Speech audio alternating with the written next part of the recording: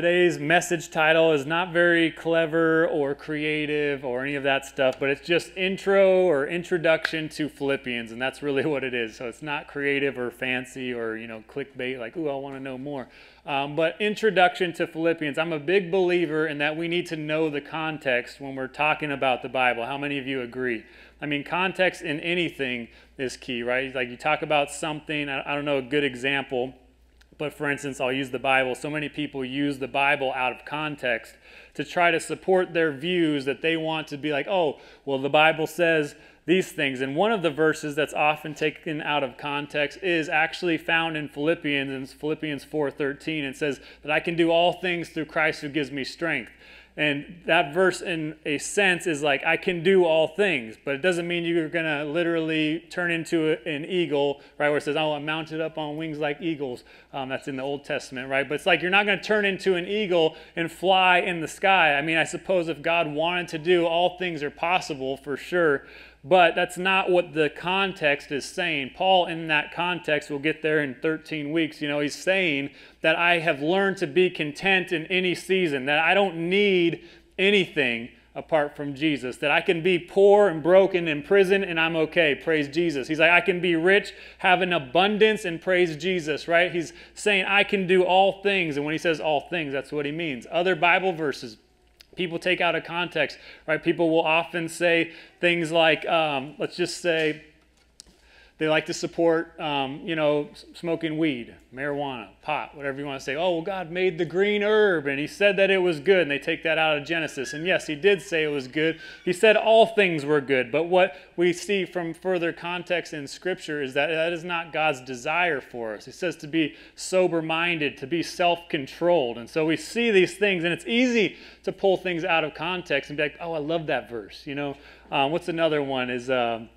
This one's, it's not Habakkuk, maybe it is Habakkuk.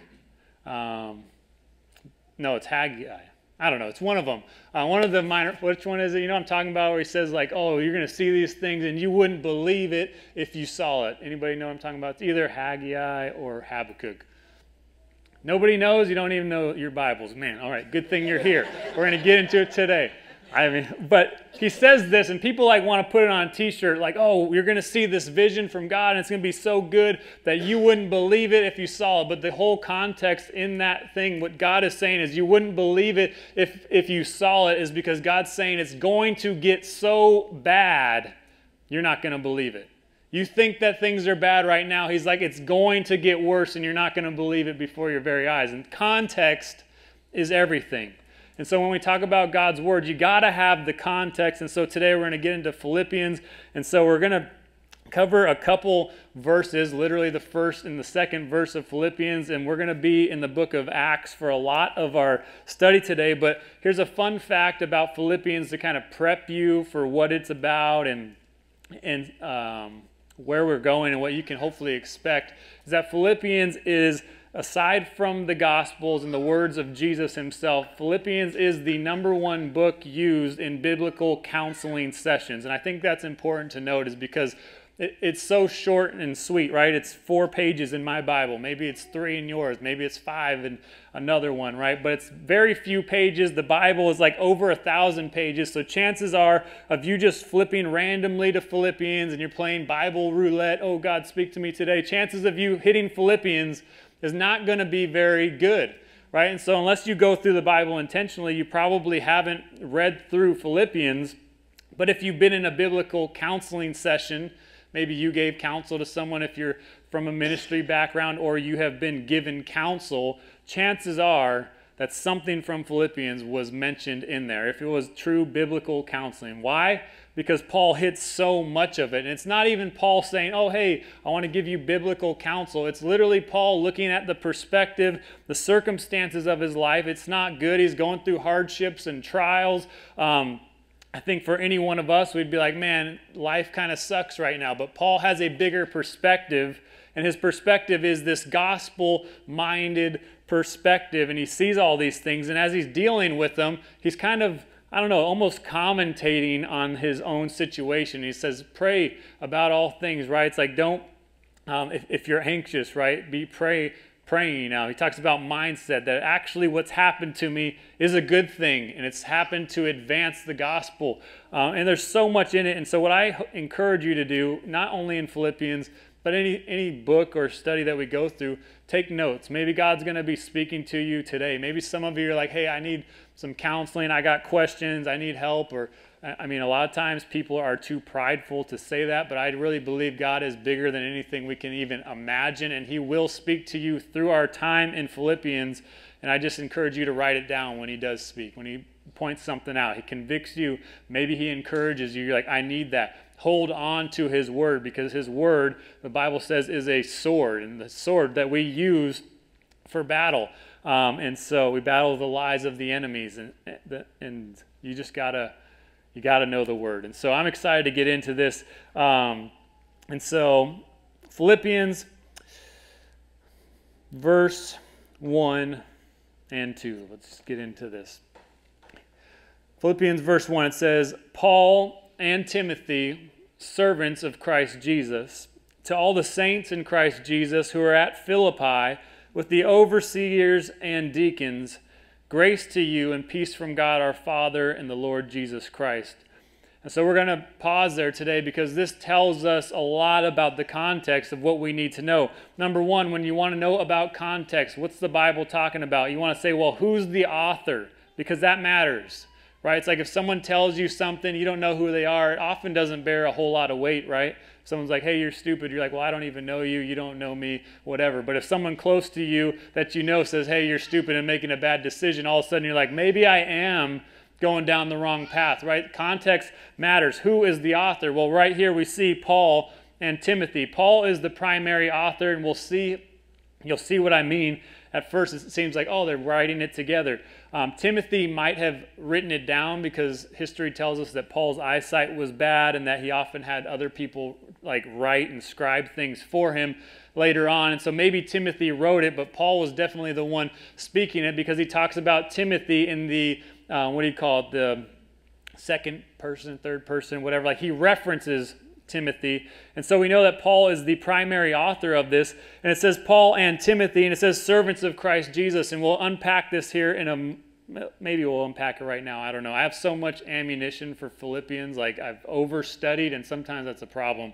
But what we see here, it says servants of Jesus. So Paul and Timothy are writing, and I love that it says servants, but if you have a different translation other than the ESV, it will say maybe slaves of Jesus, of Christ Jesus. And now that's a strong word, isn't it?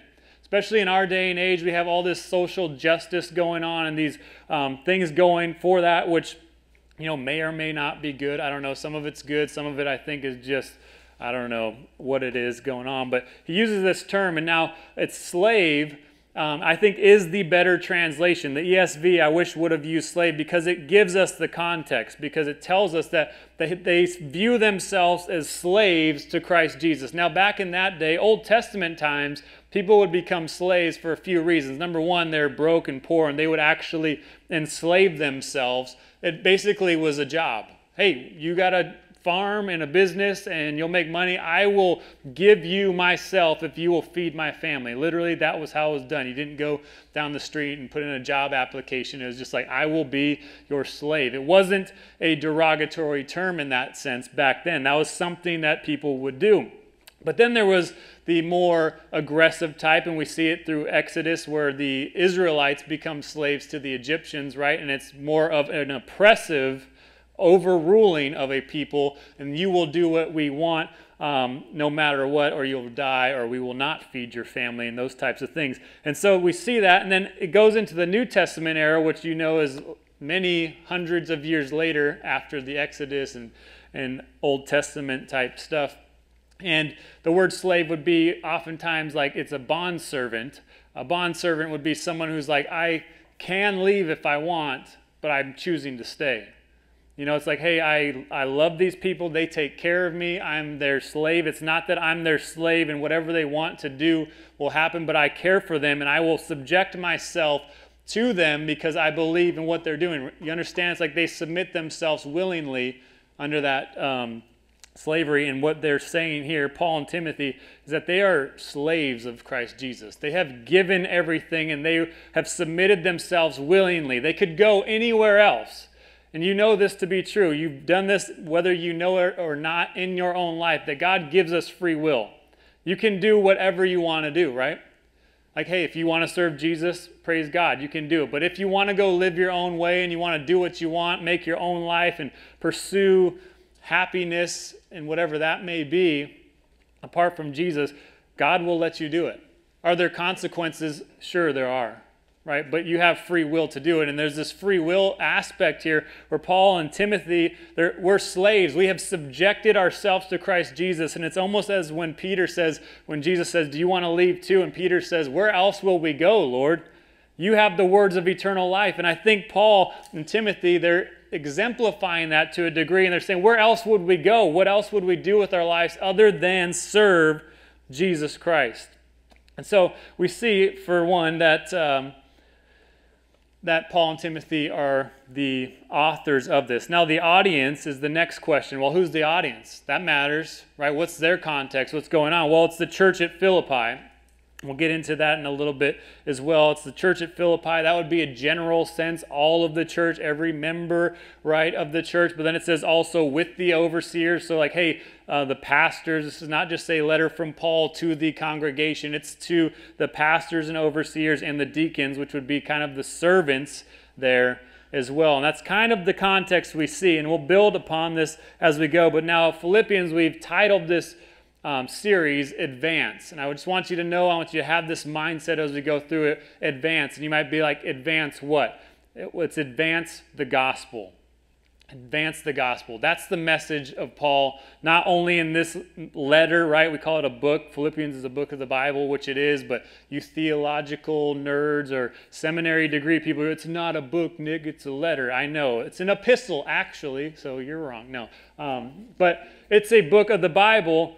And any letter that Paul has written is gospel-centered, gospel-fueled. He's trying to get us to see things through a gospel perspective. We taught through this, when we first started this church, we tried to do an online service. This was in the COVID days, and everyone's doing Zoom meetings and stuff, and we're like, well, maybe that's what we'll do. And we tried it, and it kind of was like, I don't know, it kind of worked, but it was weird for sure. Speaking to a screen is not, I don't know. Have you guys ever done it, right? Like literally you're talking to a screen, you're like, this is weird. And you can't see the audience, but then like Facebook, like, oh, hey, my mom's in the chat. Or but you can't see anybody. You just feel like you're talking to yourself. Well, we tried going through Philippians, and it was a series that I called it Perspective. And because Paul wants to change our perspective, not from looking at ourselves and our circumstances and that life's about us and us being happy and making our name great, but it changes our perspective to see the bigger picture that it's all about Jesus. It's all about the gospel, advancing the gospel. And so I think as we dive in today, this won't be the only time we highlight this, but you need to know what the gospel is. And I think a lot of us, we think, well, I know what the gospel is, right? It's Jesus. And I think that's a good Sunday school answer, right? It's like, okay, yes, it is Jesus, but it's also like more than that. Doesn't that make sense? Like the gospel. Number one, the gospel means good news. If you guys didn't know that, that's what the word means, good news. And you might say, well, good news about what? And again, the Sunday school answer is, well, it's the good news about Jesus. But to someone out in the world, what does that mean to them? The good news of Jesus. Oh, cool. Like, good for you. Has anyone ever told you that? Like, good for you. That's because they don't understand the good news. Because to understand the good news of Jesus, you have to understand the bad news. People don't like bad news, do they? Right? It's like, oh, I got good news and bad news. What do you want to hear first? Usually they'll say bad news so you can leave on a happy ending. But when we're talking about Jesus and sin in a fallen world, people don't want to hear that. You don't tell me that I'm sinful and fallen and that I am some kind of evil creature and being, right? People don't like to hear that. But to understand the good news, to appreciate it, you got to understand the bad news. The bad news is that we live in a broken world. I don't think anybody would disagree, right? Even some of the most staunch atheists, I think you could say, isn't something wrong with the world? And they'd say, yes, there is. It's evolution. And we're just waiting for us to evolve to a higher level. Maybe they would say that. I don't know. But there's something wrong with the world. We live in a broken world. We are in a sinful, evil world where sin and evil are quite literally around every corner.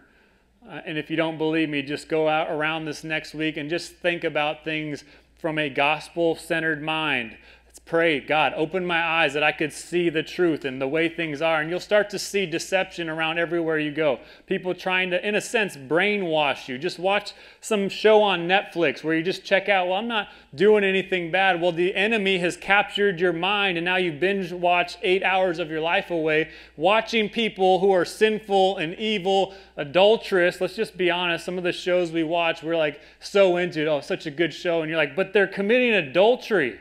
And like literally, and I'm not innocent in this. I've watched shows, they hook you but it's evil. It's sinful. It's literally everywhere we look. Sin and evilness is everywhere. But here's more of the bad news is that we are part of all of that. We are sinners, right? We don't do what we should do. We don't live unto God humbly for His glory, right? At least not at first, right? We come out of the womb, it's all about us. I want the bottle. I want, you know what I mean? Like a baby, like they're so selfish. Like, you know. And I mean, I think that shows us to a degree. We come out of our mother's womb literally like self-absorbed. It's all about us, and we're only taught that more and more as we grow, and we become self-absorbed, and we live in this selfish, fallen world, and we are selfish, fallen people. Our selfishness is proof of our sinful nature. And again, I don't think anyone likes to be called sinful or broken or evil, but let's just be honest, we are. And as I've told you before at the Fervent Church, my job is to teach God's word, to tell you the truth. You might not like it, that might not sit well with you today, but that is God's word. If you want to know what does God say, He says that all have fallen short of God's glory. No one seeks God, no, not one. All like sheep have gone astray. And so we are broken, and God's word starts to paint this picture in Romans. There's a lot of it, and it paints the picture that the punishment for sin is death. Now you might say, if you're new to Christianity, or this is a new concept to you, just hearing about the good news and to understand the good news of Jesus, you understand the bad news that we're sinful and fallen, and you might say, well, the punishment for sin is death. Well, that's a little extreme, don't you think? Right? Have you ever thought that? Maybe you have when you're reading through the Bible, like, God, really? Why? That feels mean and cruel. But what that shows us, what it should show you, is that we don't understand who God is. God deserves all the glory and praise in the universe. It says that creation cries out for Him. It says that if we don't praise Him, Jesus says literally, the rocks will cry out. Paul says that all creation groans in eager expectation of the coming of the Lord. Like everything in the world is waiting for Jesus' return. We're crying out for Him. And so when we say, well, isn't saying that death, well, that's a little extreme. Well, that just shows us that we're like, God, you're really not that good. Right? God is so holy that to offend Him, the punishment is death. And when we say that's too extreme, we don't understand how holy, amazing, majestic, awe-filled God is. You know what I'm saying? And so we deserve death. Our sin offends a holy, perfect God. And God is just, He's so much bigger, mightier, creative than anything we can really comprehend. And part of our fallen nature is we worship ourselves. We worship, here's our problem. Paul says this actually in Romans. He says that we worship the creature rather than the Creator. Right? And you're like, well, I don't worship a creature, right? It's like, well, you worship a created thing, right? Well, that's what it's saying. Like, what do you give your time to? What do you give your money to? What do you give your life to? If you're like, oh, well, I give my life to certain things. And I think a good example, especially now, some of you will hate me, but hey, it's cool, whatever. Sports, okay? Sports. We're like, I don't worship anything. I don't worship creatures. Well, we got all these things. We got the Eagles, right? We got the Panthers. We got the Patriots, who are the best team in the NFL. No, but you have teams, and like you literally just look at it again. We're like, well, let's not get crazy, Nick. Like literally we have stadiums built Like, you know what I'm talking about? Like stadiums. You ever been to one? They hold upwards of 100,000 people who go there to just roar and yell and raise their voice. And you want to tell me that that's not worship? I just got to say I disagree. I'm not saying God isn't okay with you enjoying a game. I think that's fine. But I think when we give our lives over to this stuff, we start to see, and Paul says, man, we worship the creature rather than the creator who is blessed forever. Right? It's like we become so nearsighted that we think that, oh, this is what life is all about. And we start to worship these things, find our identity in things rather than find it in God, because we can't comprehend. And that's part of our sin. In our sin, we can't see the bigger picture, and we worship far lesser things than Jesus. But here's the good news is Jesus came to set us free, right? To give us new life. You know that, I hope, and if you don't, you do today. That he came to set us free and to give us life. And he says, not just life, but life more abundant. The abundant life. The everlasting life, right? Jesus isn't just talking about some little cheap imitation of life, the things that we sell ourselves and our time and efforts for every single day, every week. We give our time and effort for things that we think will bring meaning and purpose to life. Jesus is like, no, I want to give you real, abundant, everlasting life. And that's good news. He came to set us free. And the way Jesus did that, and again, this is Church 101, but he humbled himself to become a man. We'll go over that in Philippians 2, not too long from now. But he became a man. Just think about that. God Almighty, creator of the universe, becoming a man. Does that make any sense to you? Other than just God's like, hey, why not? I'm just going to take a stroll. Right? I feel like that'd be fine. But Jesus humbled himself. And he said he didn't come to be served, but he came to serve. That doesn't make any sense. If you're the CEO, boss, entrepreneur of a company, you don't go into work early at 5 a.m. to go sweep and mop the floors. Like if you're some multi-million, billion-dollar company. That's literally in an even bigger perspective what God has done. Humbled himself. CEO of the universe, of all creation, right? He doesn't have to mop a floor at all. He could create someone like me and say, hey, that's your job. Jesus came down to humble himself to serve even me. That's crazy to me.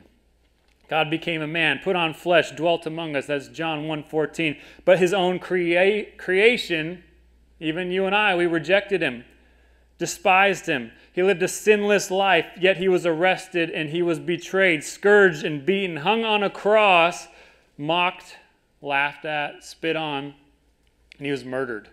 God, Jesus in the flesh. We do believe Jesus is God, right? He lived all perfectly, yet he was mistreated and murdered. And now you might think again, if you're new to the gospel, well, that's a little intense. Why would God go there? That's too extreme and bloody and gory. But again, it shows us the weight of our sin, and it shows us the weight of the gospel message, that God deserves his glory, and he will go to all costs to get what is his. Praise, worship, honor, right? It's like, and he deserves it all. And so he goes, and that just shows us the weight of sin, that he would die on the cross for us. It shows us the grandness, I suppose, of what is at hand. And if we think that's too intense, man, it just shows us we don't understand God at all. We don't understand the gospel. If you think the cross was too extreme, then that means you don't think your sin really matters, right? It's like, or you just think God's crazy and he just goes overboard, man. He always does things like, excessively. And shows us, though, that we don't really understand it. And this is how serious sin in this broken world is, that God came to die for us on a cross, reconciling all things to himself. That's his desire, so that he would be the victor, not us. It's not about us. It's about God getting his glory, and that he's the only one who gets the glory, praise, and honor. And well, the rest of the gospel, I'll get to Philippians here in a minute, but Jesus died, he was murdered. He was taken down. He was put into a tomb, one that wasn't even his own. He didn't buy with his own money. It was a borrowed tomb, right? As the person is like, hey, we'll put him into my tomb here. And he was taken down from the cross, buried in a tomb, and the tomb was protected, if you remember the story, right? It wasn't just like, hey, put him in a tomb. Like, these people were scared of Jesus. I don't know what it is. They were like, I don't quite believe, but he said, hey, destroy this temple, and 3 days later it's going to rise from the dead. He talked all this talk about the living after the dead and all this stuff that's really creepy and weird. I don't know where he gets it. He's watching too much Netflix or something. You know, and they protected it. They put guards at the tomb. They put a stone over it. You know that. They put a stone, but they didn't just put a stone over the entrance of the tomb. They sealed it. They'd seal it with wax. So it's not just like, oh, let's just go hijack the tomb real quick. Like, first off, this stone probably weighed hundreds of pounds. You ever picked up a stone that was just like the size of a basketball? An Atlas stone, maybe? Anybody? You know, I'm talking about like strongman competitions. They're like the size of a basketball. You're like, oh, I got this. It's like it's 200-pound stone, and it might not be 200, but they are some that are that heavy. We're talking about a stone that could cover an entrance for a human body to go in. This would be a big stone, sealed to the wall. Not an easy feat to get this thing off. And then it also has guards protecting the tomb, right? No one gets in, no one gets out. This is Area 51, UFO, confidential information. Don't let anybody know about it. And if they find out, kill them on sight. I don't know, right? It's like, this is a big deal. Well, on the third day, as Jesus said, he came back to life. He was resurrected from the dead as he said he would, right? This is the beautiful thing about it. Jesus says, no one takes my life from me, yet I lay it down willingly. And if I lay it down willingly, what is he going to do? I'm going to pick it back up again. And I love that. It's just so gangster of Jesus. Like, nobody takes my life. I'm God. I'm going to die for you. I'm going to atone for your sins. I'm going to be buried in the grave. You're going to think I'm dead. 3 days later, boom, back to life. Just as I said I would. I love that. God doesn't make empty promises. And so he's resurrected from the dead. So what does that mean when we talk about the gospel and sin and the good news and the bad news? Well, the bad news, sin deserves death. The good news, Jesus died for us. He's like, hey, here's my death certificate. You guys can go ahead and use it, and you can cover all your sins. He has atoned for our sins, quite literally. In the biggest way possible. It's said that crucifixion is the worst way to die. I don't know if you've heard that before. People who study ways to die, I don't know why you would want that job. For one, that's a strange person. But they study it and they say crucifixion is the worst way to die. Why? Because you're suffocating. You're suffocating in your own blood, your own bodily, like water starts going into your lungs because you're hanging on a cross. Have you guys heard this before, right? This is how they would die. Sometimes Jesus, I think, he died because he lost all of his blood. It was spilt out for us. He was whipped and beaten so badly, he literally bled to death on the cross. But some people who were not scourged as bad would hang on the cross, you know how long? Literally for weeks at times, where they would be hanging on the Roman road, and they'd just leave them there.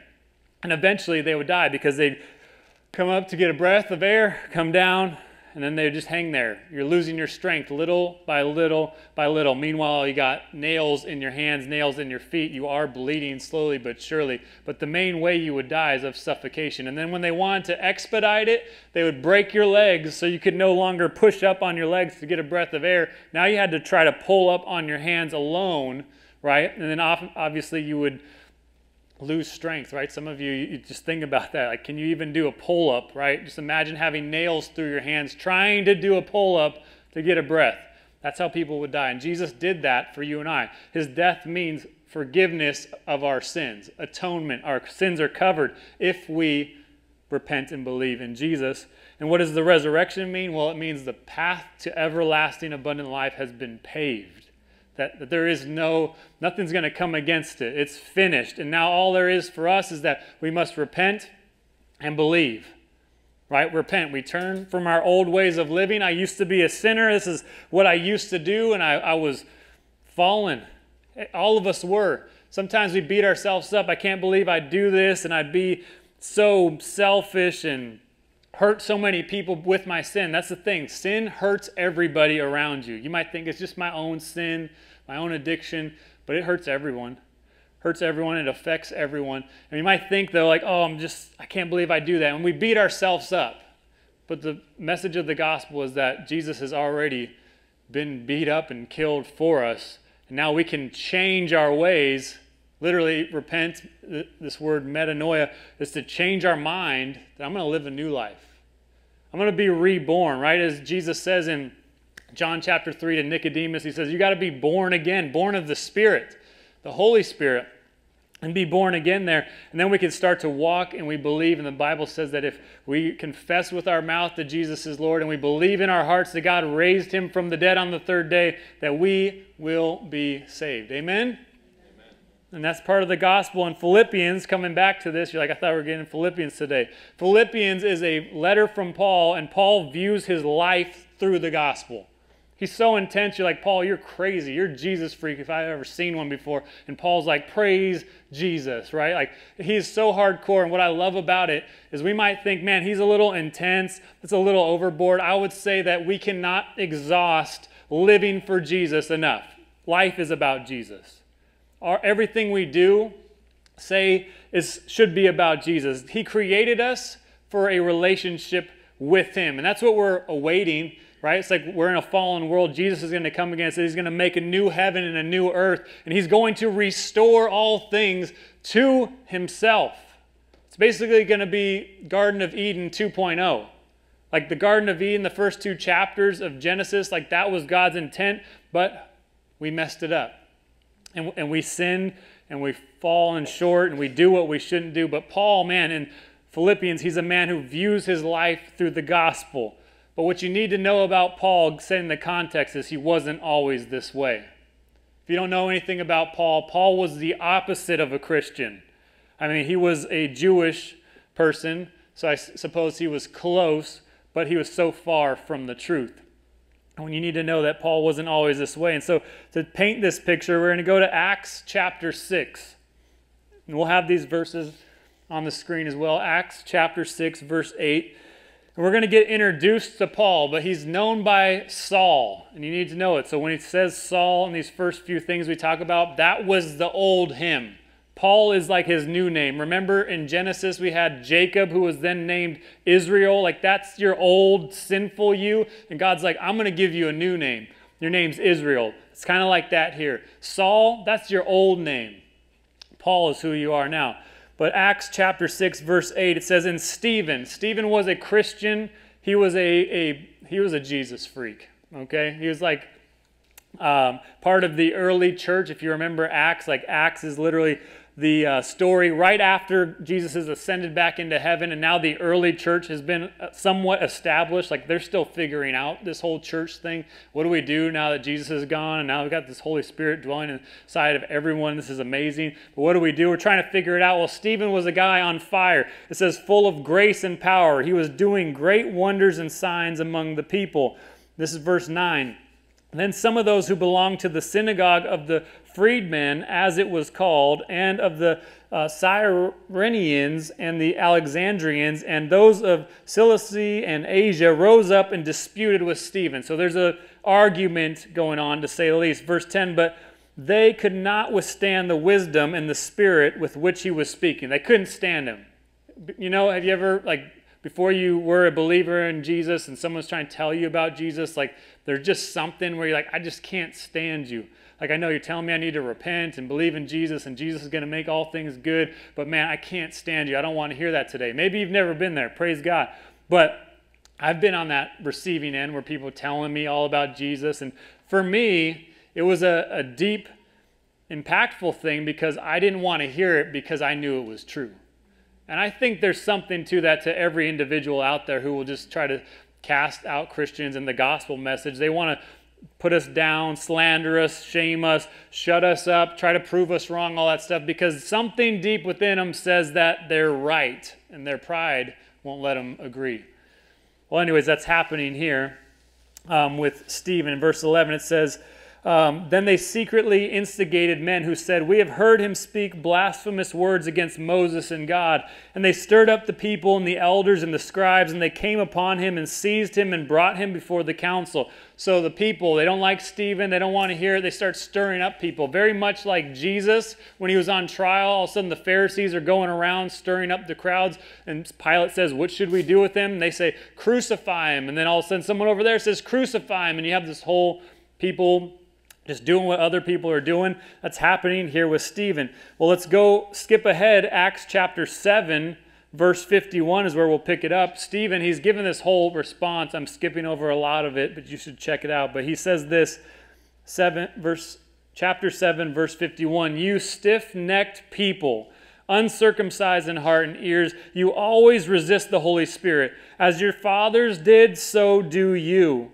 Which of the prophets did your fathers not persecute? And they killed those who announced beforehand the coming of the righteous one, whom you have now betrayed and murdered." He's talking about Jesus, and he says, "You who received the law as delivered by angels and did not keep it." So Stephen, man, you're all, man, I don't know if you should talk right now. Stephen, you might want to chill out. He is unashamed.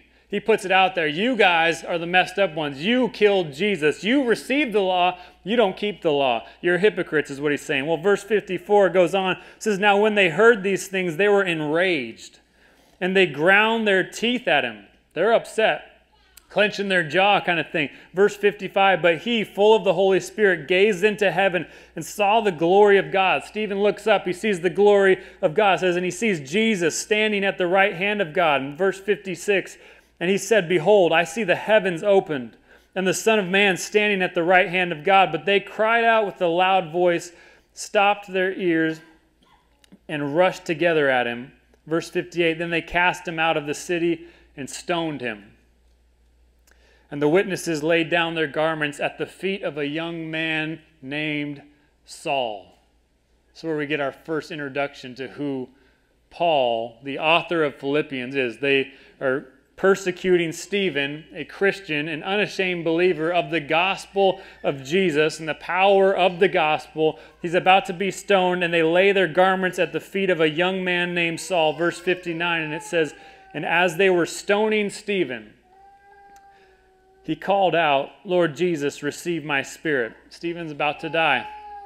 In verse 60, it says, "And falling to his knees, he cried out with a loud voice, Lord, do not hold this sin against them.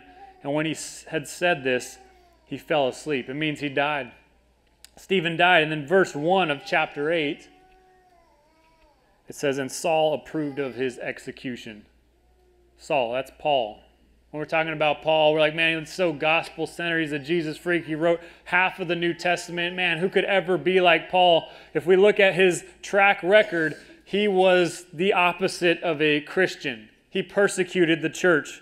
It goes on, it says, "He approved of his execution, and there arose on that day a great persecution." All of a sudden, that day spurred something in the enemy, right? It's like all of a sudden, Stephen's like being bold, and he's willing to die and saying, "Father, forgive them," like Jesus did. And all of a sudden, it sparks something, and then now the enemy goes even harder. Saul approved of his execution. There arose a great persecution against the church in Jerusalem, and they were all scattered throughout the regions of Judea and Samaria, except the apostles. Verse 2, it says, "Devout men buried Stephen and made great lamentation over him." Verse 3, "But Saul was ravaging the church and entering house after house, and he dragged off men and women and committed them to prison." So what is Paul back then? Who is Saul? Well, Saul's the modern day equivalent to ISIS, I suppose we could say. You remember ISIS? Back, like, right? This way. I mean, I don't know if they're still a thing. I assume they probably are. That we could talk about the jihad and stuff. That's a religious terrorist is what it is. Because here's the thing about Saul. Saul was somebody. He wasn't just a crazy, messed up guy. Like, Saul was put together. He was somebody. People knew him. People feared him. He knew people as well, right? Some people say it's not what you know, it's who you know. Well, Paul knew people, and he also knew a lot himself. We see in Acts 22, Paul's giving a testimony. This is Acts 22, verse 3 and 4. Paul says, "I am a Jew born in Tarsus in Cilicia." This is after he's converted, by the way, but he's telling us about his background. He says, "I was brought up in this city, educated at the feet of Gamaliel, according to the strict manner of the law of our fathers, being zealous for God, as all of you are this day. I persecuted this way," which would be the gospel, the Jesus, right? It's capital W, right? "I persecuted this way." And it says, "to the death, binding and delivering to prison both men and women." That's who Paul was. He wasn't just a crazy guy imprisoning people, but he was a guy who studied at the feet of Gamaliel, however you say it, But that wouldn't be something to just say, oh, he, took an online course and he just got some kind of certificate that made him approved. Like, this was some tedious, long studying. Like, this would be 5 to 6 years is what most scholars will say, that they'd go through this studying where they would learn the Torah, like the first 5 books of the Bible, front to back, side to side, up and down. They would know it all. Part of their job would be that you need to know this so that you can be a Pharisee or a Sadducee, part of the Sanhedrin. You could be part of these people and groups, which were really kind of like judges in their day. And they would need to know the law. Part of Paul's background, his family, well, they were Jewish. Like, he says in actually Philippians, says, I was a Hebrew of Hebrews. Like, he's purebred, right? He's like, my mom and dad, they were Hebrews. They've taught me this way. This is born into him. He feels like he's probably born for this, goes to this Gamaliel school, learns all about it, and it would tell us that he became part of the Sanhedrin at one point, which would be a group of 70 or so men who would judge these kind of court hearings based on the law of God in the Old Testament. And so he would be a guy, you don't want to argue about Leviticus with Saul, right? This guy knows it, right? It's like, no, actually, it's not verse 18. It's actually verse, he would know it back to back, wouldn't even need to open up the scroll. They didn't have verses back then, but if they did, he would know which one it was. He could quote it front to back. He was a prestigious man, and he had a good, I suppose, resume in a sense. Another one where we see, this is Philippians 3, verse 4 through 6. We'll get to this in a few weeks and unpack it more, but he gives more of his resume, his BC days. He says, although I myself have reason for confidence in the flesh also, if anyone else thinks he has reason for confidence in the flesh, I have more. He's like, you want to go toe-to-toe and try to one-up me? Like, oh, man, back in the BC days, I had it together, or I had so much wealth, or I was doing stuff with my life. Paul's like, had more. I was better. He says, I have more. And he says, verse 5, he says, circumcised on the 8th day. That's according to the law. He's all like, man, I was 8 days old, and I'm already keeping the law, baby. I'm good with God. And he says, of the people of Israel, people of Israel, he says, of the tribe of Benjamin, right? He knows where he's from. He says, I'm a Hebrew of Hebrews. As to the law, he was a Pharisee. As to zeal, he was a persecutor of the church. As to righteousness under the law, he says he was blameless. Paul was a prestigious, well-studied, smart, zealous man. People knew him. He knew people. And the important thing to note about Paul is that he had it all except Jesus. He knew the Old Testament, but he was missing the key that would unlock it. He didn't have the gospel, and so he couldn't understand. It's much like walking into a dark room. You guys, anyone who have kids, like you maybe put your kid to bed, or you go in there and they wake up, right, and you're walking in a dark room and you just woke up, you can't see very much, and like I said, it's already dark, and then you stumble over things, you step on a car or a Lego. Lego's the worst, right? You wouldn't think it would be, but man, it's dangerous. So small, so deadly. And you don't know what you're stumbling over. But then all of a sudden the light comes on and you see clearly, oh, it's a Lego. Oh, it's actually a Lego from the Mario set that, and I can start to piece together. That's probably came from one of my sons, not my daughter, right? And you can start to see things and you see the perspective clear. That was Paul. He was walking in the darkness. He thought he knew it. He had it together. Then all of a sudden, one day something happened. It changed because he thought he had it all. He was good, prestigious, well-studied, great, good for you. And he tells us, though, he's like, but it's all worthless. Because once he found Jesus, he realized the truth. The lights came on for Paul. And that ended happening for him. Let's go to Acts chapter 9, and we'll see some of the conversion of Saul to Paul. We'll kind of blast through this at a fast speed, but verse 1 of chapter 9 of the book of Acts says, but Saul, still breathing threats and murder against the disciples of the Lord, went to the high priest and asked him for letters to the synagogues at Damascus, so that if he found any belonging to the way, men or women, he might bring them bound to Jerusalem. So he wants to go on this mission, persecute more people who believe in Jesus because he thinks it's wrong. Something about Paul, or Saul, I should say, is that he would have been present for a lot of the beginning of Acts, right? We see Peter, and he's making I think it's Acts chapter 5, and he's making this defense in the presence of all, I think it's the Sanhedrin. Paul would have been there. Gamaliel, his teacher, was there. Paul would have been there. He would have heard all this stuff, thought, man, these are blasphemous, messed up people. And that would have just spurred him on. And so he goes to the synagogues, goes to the high priest, asks for these letters that he can persecute him more. Verse 3, now as he went on his way, he approached Damascus, and suddenly a light from heaven shone around him. The lights came on, but he doesn't know all that it is. It's almost like you get blinded by a light and it just kind of disorients you. I feel like that's happening to Paul in a very real way. A light from heaven shone around him, and falling to the ground, he heard a voice saying to him, Saul, Saul, why are you persecuting me? And he said, who are you, Lord? And he said, I am Jesus, whom you are persecuting. Before this, he probably thought Jesus is just a made-up figure. He was a good guy. Maybe he was a prophet, but man, he certainly isn't God or Lord or Savior of all or the Messiah. And all of a sudden here, he's having this encounter with Jesus. Jesus has blinded him, brought him to his knees. He says, why are you persecuting me? Who are you? And he says, I'm Jesus. I'm Jesus, whom you are persecuting. Verse 6, he says, but rise, enter the city, and you will be told what you are to do there. Jesus gives them instructions. Jesus is good like that. He'll come into your life, he'll turn the lights on, you feel blinded, disoriented, but he'll say, don't stop there, keep going. I got more for you. He says, rise, enter the city, you'll be told what to do.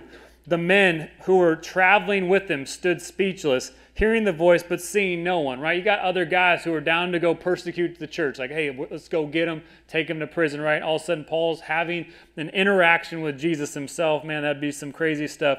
But it says, Saul arose from the ground, and although his eyes were opened, he saw nothing. He was blinded. So they led him by the hand, brought him into Damascus, and for 3 days he was without sight and neither ate nor drank. He's probably trying to wrap his mind around what's going on. If Jesus is real, then everything that I've been taught, everything I've based my life upon up to this point has been a lie, or at least skewed to some degree, and I have not been living the truth. He's trying to wrap his mind around this, right? Verse 10, it says, now there was a disciple at Damascus named Ananias. The Lord said to him in a vision, Ananias, and he said, here I am, Lord, right? All excited, like, hey, oh God, you got something for me? Cool, here I am. And the Lord said to him, rise and go to the street called Straight, and at the house of Judas look for a man of Tarsus named Saul, for behold, he is praying. And as he's seen in a vision, a man named Ananias come in and lay his hands on him so that he might regain his sight. Verse 13, but Ananias answered, Lord, I have heard from many about this man. People knew him, right? Wait, Saul? Hey, I'll do anything, Lord. Okay, well, I need you to go to Saul's house and pray for him. Y'all, no, that guy kills people, right? Stephen was my homie. I ain't going over there, right? Like, wait a minute. I've heard about him.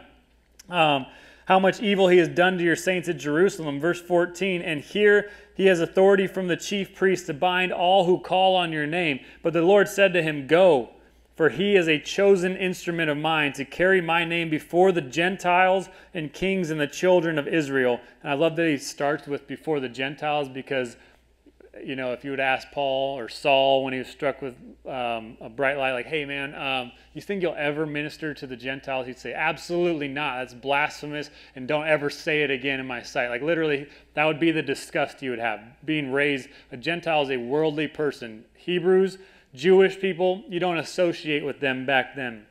And so he wouldn't like that, but that's God's plan for him, and God's cool like that. He'll call you to the things that you're like, I will never do that. And he's like, you know what? I got something for you. That thing you said you'd never want to do.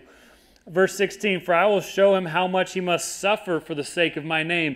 Verse 17, so Ananias departed and entered the house, and laying his hands on him, he said, Brother Saul, the Lord Jesus, who appeared to you on the road by which you came, has sent me to you so that you may regain your sight and be filled with the Holy Spirit.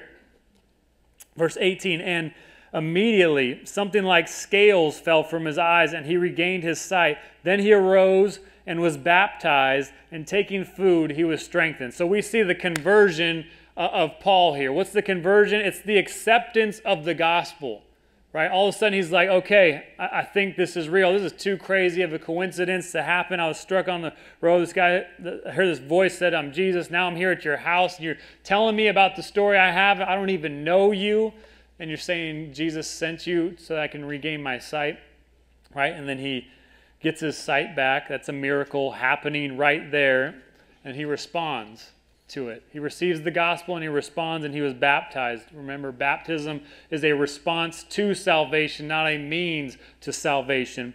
So he was baptized. It says, for some days he was with the disciples at Damascus, and immediately he proclaimed Jesus in the synagogues. Just picture it, right? This guy who's Jewish in nature. He knows all the Old Testament scriptures, prophets, prophecies even, right? And like beforehand, he was so zealous to persecute those who would say Jesus is the way. Now all of a sudden, the lights turned on. He sees the Old Testament in a new way.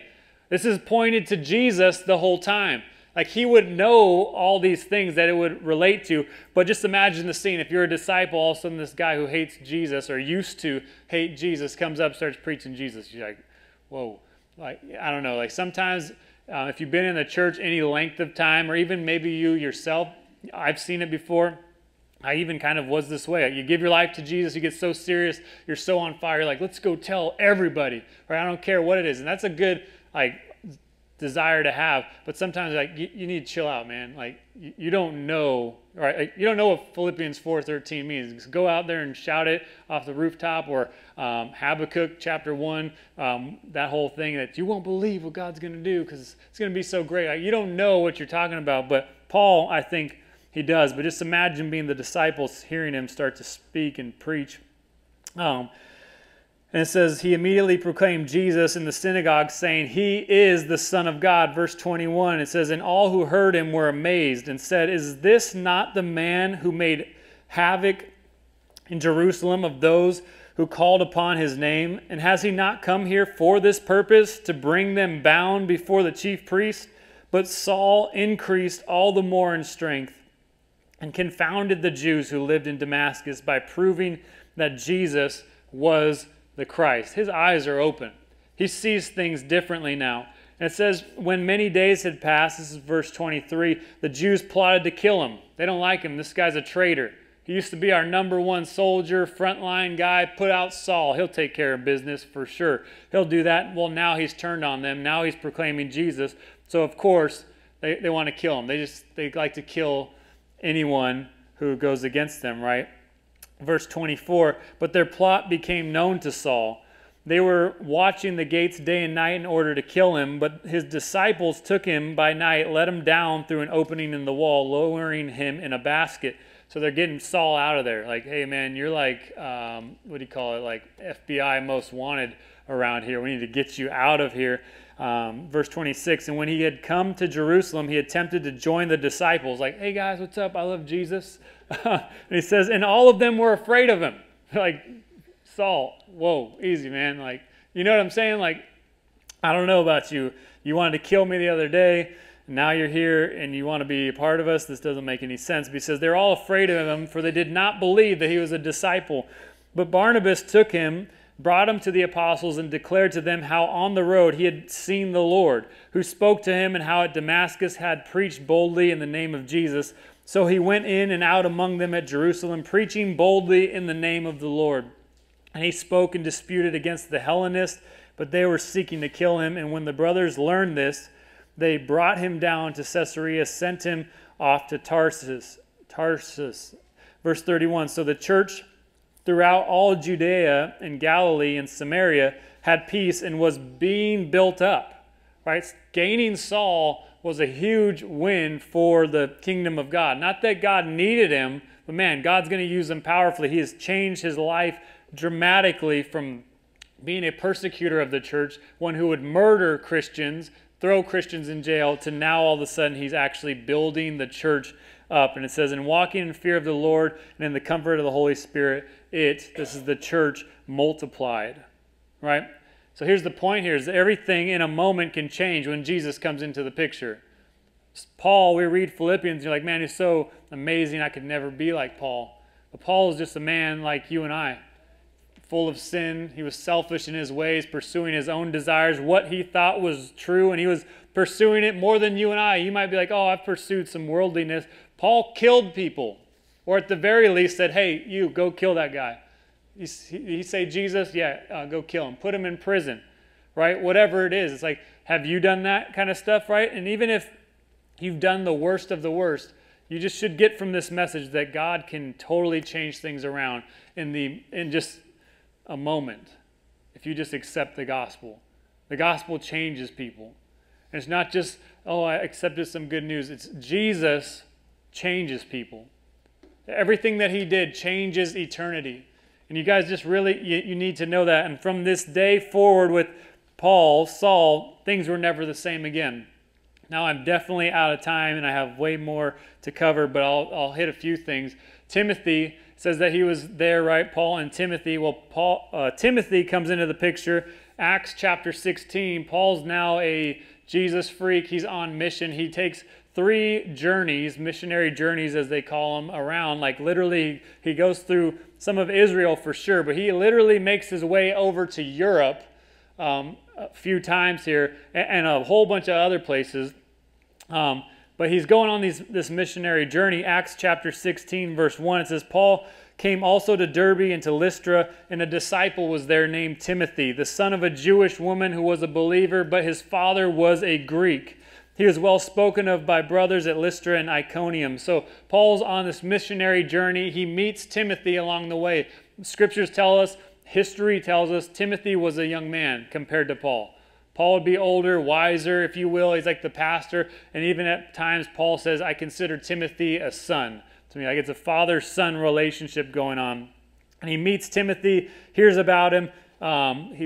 He's a believer. And then it says, verse 3, Paul wanted Timothy to accompany him. Something in him. I want you to come along. Maybe he saw something and said, I want you to come alongside so that you can learn more. I think that could definitely be the case. Or maybe he saw giftings in Timothy that he's like, hey, you're valuable. You got more than you think you got. Like you got the Holy Spirit in you. And man, like if we just get you some experience and out there and living with the Holy Spirit and being Spirit-filled, man, God's got some things he's going to do. We don't know exactly what it is, but he wanted him to accompany him, and he took him and circumcised him. And you're like, wow, that's extreme. Because of the Jews who were in those places, for they all knew his father was a Greek. And it's basically like, hey, I know I'm in a house divided, but I'm Team Jesus is kind of what he was saying, I guess. And verse 4 says, as they went on their way through the cities, they delivered to them for observance the decisions that had been reached by the apostles and elders who were in Jerusalem. So the churches were strengthened in the faith, and they increased in numbers daily. Timothy joins the team, and they start preaching God's word and continuing the work of God. And all of a sudden, the church continues to multiply. And that's what happens when people receive the gospel. Where it's like, hey, you were a sinner, you're messed up. I know, so was I, but Jesus saved me. And Jesus wants to change me into a new creation, to be reborn. And then all of a sudden you join a church, whether it's here, a different church, the global church, right? And all of a sudden it multiplies. Because God's gifted each and every one of us with something. He wants to use each and every one of us in specific ways, in specific times and places. Right? So when you think, oh, just an accident, my parents didn't want me, they didn't plan me. Well, God knew who he was creating. He has something for you.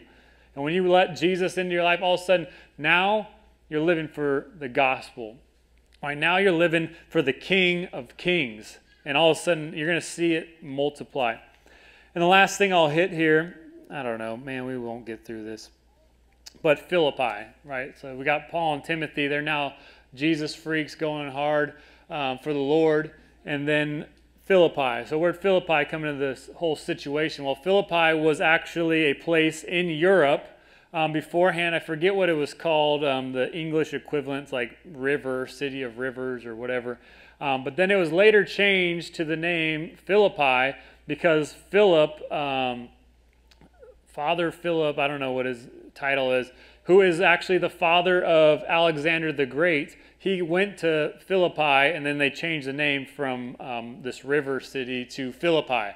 And so that's part of the history there. Well, it was a very Greek place, right? It's not Christian, it's not Jewish. It's the worldly stuff, if you will. And so there's this place, and they're on a mission. Paul, Timothy, Silas, there's some other guys with them, and they're traveling around. Now they go to one place, I forget the name of it, but while they're there, the Holy Spirit intervenes, and Paul has a vision. And he has a vision of a man that says, come to Macedonia. Macedonia is where Philippi would be. Like Macedonia would be like, come to Texas, right? And then Philippi would be like, come to Hutto. Of course, Macedonia is probably nowhere near the size of Texas, because Texas is ridiculously big. But it says, come to Macedonia and help us. Paul thought, well, we got to go. And so they go to Macedonia. They go to Philippi, and they meet this woman, Lydia, who becomes the first Christian convert in Europe, as far as we know. And then from there, all of a sudden, the church starts to grow there. And so he would spend some time there, and then he would start to actually build this church. And again, it's very unlike Paul. Like his resume would say that he would never minister to Gentiles, Greeks, no way, like all this stuff. But now here he is starting a church in a primarily Gentile community, right? And so then he starts the church at Philippi, but it's not just that. There's so many things that happen there. Number one, Lydia, she gives her life to the Lord. There's another instance where there's this demon-possessed girl. This one's a fun one. I wish I was there to see it, or maybe when we get to heaven, we can hit this on the replay. But there's a demon-possessed girl, and she's a fortune teller, essentially. And so her master, whoever it is, the guy who owns her, is using her to make money. Like, hey, you go out and tell the future to these people, and you'll amaze them. They'll pay you money. I'll be rich. This is going to be amazing, right? Well, anyways, they're bothering Paul and the disciples and saying stuff like, oh, go away, you believers of the Son of God type stuff. And Paul is fed up with it and literally casts out this demonic spirit. It's just, I want to see that, because Paul just would you shut up already? In the name of Jesus, come out. And then all of a sudden the spirit leaves, for real. And then they want to persecute him. They throw Paul and these guys in prison because they have now disrupted this guy's financial income because he cast out a demon. That's literally what happens. Well, they go to prison, and then they're praying, they're singing songs, right? I don't know if you've ever been to prison or jail. I don't recommend it. I've heard things. I may have been there for a couple of days at one point, but nobody's singing songs, at least not on day one. Like this sucks, this is terrible, right? Maybe guys who are in there for life, they're like, you know what, this is home, baby, praise. I don't know, but it's like no one's singing songs. Paul, Timothy, these guys, they're in prison, they're singing songs, they're praying. All of a sudden there's this huge earthquake, the cell doors break open, and you would think, this is of the Lord, guys. We got to make our escape right now. But what happens? There's a Philippian jailer in there, right? The doors bust open. The lights, and they didn't have electricity, so I don't know what their light situation was, but maybe the little candles blew out, like one of those spooky movies, just couldn't see anything. He thinks the prisoners escaped. The Philippian jailer thinks they escaped. So what does he do? You guys know this story? He pulls out his sword and he's about to kill himself. And then Paul says, wait, we're all here. Don't do that, right? And then all of a sudden he tells him the gospel of Jesus, right? Because it's like, why would you not run away? Right? Why would you stay here to save my life when you could have ran away? He tells him the gospel. This Philippian jailer receives the Lord, right? And this is literally how the church at Philippi started. And so I got to end here because we're literally out of time, and I want to do communion before we get out of here. But the church of Philippi, man, it's a special place to Paul for sure. And so he's come from this crazy background. He's gone out there, he sees the Lord doing a work, and all of a sudden these people are starting to believe in Jesus. And it's like a little fervent community in Philippi, all for Jesus. Not Jewish people, it's not these religious background people, it's just Gentiles getting to know Jesus. And so when Paul is writing this church, you got to just imagine it's like Paul loves them. And here's the thing that you got to know about Philippians. Paul is in jail or prison again. He didn't just go once or twice. I think he went 3 or 4 times at least that we know of. and he's in prison again, and he's writing the church at Philippi, and he's writing them. And so when we have that perspective, it's like, man, like, I don't know, it's like a church planter in a sense, writing his church that, man, I love you guys. I got some things I want to say to you guys. And so when we hear it, it's like, let's listen up. It's like, this is a guy who cares about them deeply, has been through things with them, going through things now. He's in prison. You might think that Paul would say, this is the worst. Get me out of here, guys. Hey, break me out. This is the guard schedule. I shouldn't be in here for preaching Jesus. Like, you know what I mean? But Paul actually writes them at one point. He says, and I'll read it to you. It's verse 1. It says, I want you to know, brothers, that what has happened to me, being imprisoned, he says, has really served to advance the gospel. And again, we're talking about advance. And we want to advance the gospel. Man, I love that Paul's perspective is advance the gospel, because the gospel is everything. Paul writes in Romans 1:16, he says, the gospel is the power of God to salvation. Right? And he says that I'm unashamed. And so my encouragement to you and anyone joining us online today or listening to this later, literally our lives are to be about Jesus. I don't know how to tell you what that's going to look like. Does that mean you're going to go on missionary journeys like Paul? Maybe, maybe not. But the church at Philippi even, he writes at one point that the church at Philippi cared so much about Paul that when he was on other missionary journeys, he writes a letter to the church at Corinth in 2 Corinthians. He writes a letter to them. He's like, man, I was in need and you didn't supply any of my needs. But the church at Philippi, the ones from Macedonia, they did. And, right? And Paul kind of like saying like, I don't know, but we see Church of Philippi, like, they love Paul. They support his ministry. And so what your plan for your life, what God has, I don't know. Maybe you're like the Church of Philippi, supporting missionaries like Paul that would go out and about. Maybe you're supposed to be the Paul going out and about. Maybe you're a Timothy that's going to go out for a little bit, but then you're going to get planted, right? He actually becomes the pastor of a church. And Paul writes him a couple letters later called 1st and 2nd Timothy. They're great letters, and you should check them out. But here's the thing, God has something for you.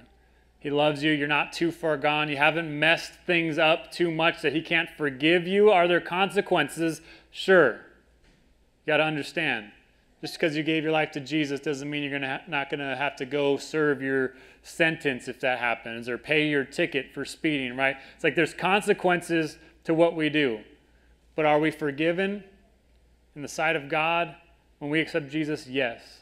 And that's a beautiful, amazing, freeing place to be. And when we can start to see the gospel more clearly, I think we'll be like Paul, where we're just like, man, I'm going to live for Jesus at all costs, no matter what. And if I end up in prison, praise God. If I'm not in prison, praise God. But man, we're going to praise God. Amen? So yeah, I had a lot more I wanted to get into, but we're going to pray. We're going to get into communion, I think. Is there communion cups in that? Can you check? Okay, cool. Sometimes... and then we'll pass this out. Just want you to know communion is a special sacred time for us. We remember the gospel when we're taking communion. And if you're not a believer in Jesus, you haven't accepted the gospel, meaning you haven't repented from your old ways and believed in Jesus, we want to ask that you do not take a cup. This is not a place to try to fit in. It's just something that means a lot to us. When we remember the gospel, we remember his life, death, burial, and resurrection. But if today, maybe you came in and you don't believe in Jesus, or you didn't, and now you're like, you know what?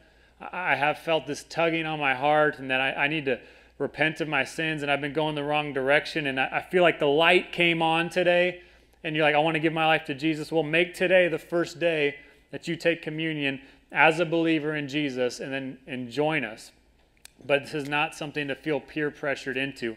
And so as what we'll do, and we do when we take communion, is we'll have a song of worship. You guys can take communion by yourselves. If you have a spouse, you can take communion with your spouse. You're free to go towards the back if you want to stand up or kneel down off to the side. Have a moment with the Lord. But you're going to take communion on your own. We're not going to come up here and say, now we're going to take the cracker, now we're going to take the juice. But just take it on your own time. We'll have one communion song.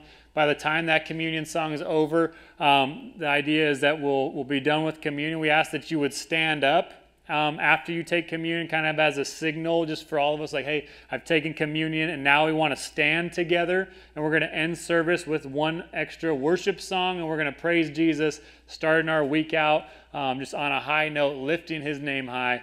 You guys cool with that? So, Father, we thank you for your word. We thank you for sending your son for us to die for us, that you would forgive us, that you would set us free, God. And we just pray, God, that in this moment that we would take time to remember your sacrifice for us in a very personal way. Lord, you died for us. Lord, you bore our sins. You became our sin. You took our punishment on the cross, God, and help us to remember that, reflect on that, and Lord, that we would be grateful. And as we take communion, Lord, I pray we'd remember, that we'd repent if necessary, if we find sin in us, God, that we haven't repented of, and things that are just tripping us up, that we're keeping in our life, God. I pray that we would repent of those things, and God, that we would come to you, that we would rejoice in the good news, the gospel of Jesus here. And so we thank you for this. In Jesus' name, amen.